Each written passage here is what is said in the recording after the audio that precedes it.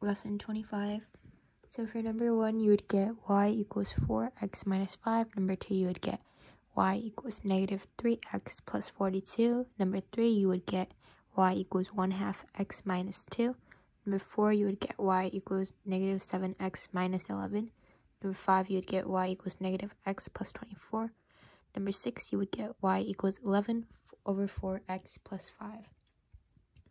And then for number 1, you'll be graphing this, and it would look like that. Number 2, you'll be graphing that, and it would look like this. Then number 3, you'll be graphing this, and it would look like that. Number 4, you'll be graphing this, and it would look like that. Riley drinks 2 liters of water per day. Her mother says that that's the amount she should be drinking, 3 to 4 liters of water a day. If she follows her mother's advice and drinks either 3 to 4 liters of water a day, what is the most or least total she can drink in a week? So the least she can drink a day is 3 liters, and the most she can drink is 4 liters. And if she drinks the least, which is 3 liters a week, which is 7 days, then it would be 21, and then if it's the most, it would be 28. And if we want to check that, we could check it with the answers. Number 1, number A, it would be 24 to 26, which is not it. Number B, 21 to 28, which is it, but let's check the other ones. Number C, 18 to 20, which is not it.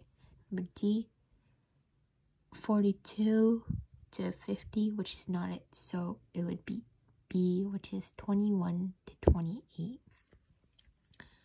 When school ends, Carmen goes out to the ice skating rink to practice her jumps. She spends 5 hours there every day after school.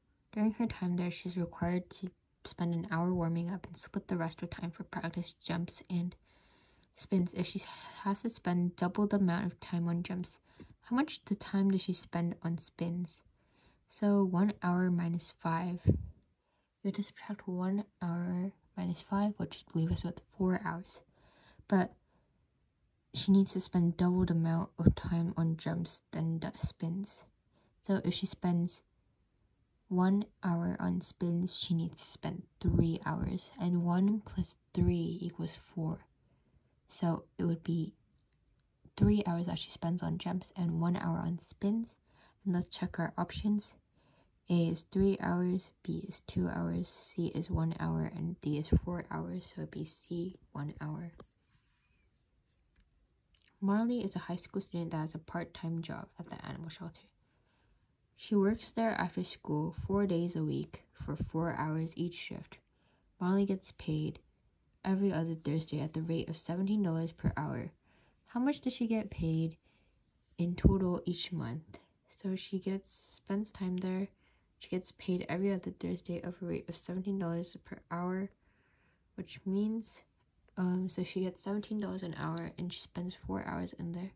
So 17 times 4 would be 368.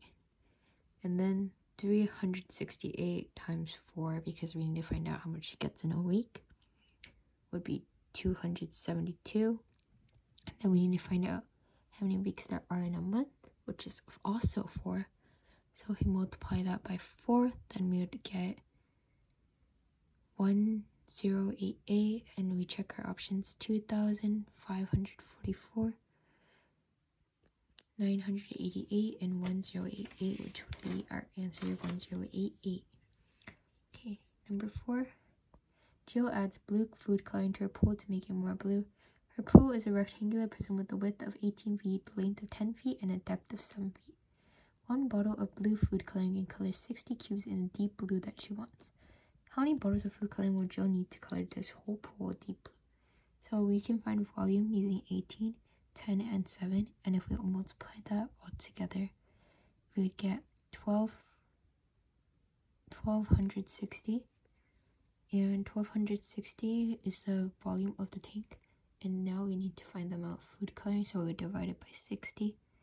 If we divide it by 60, then we would get 60 divided by that, get us 21, and we can check our options, which is A, 21, B, 20, C, 19, and D, 18.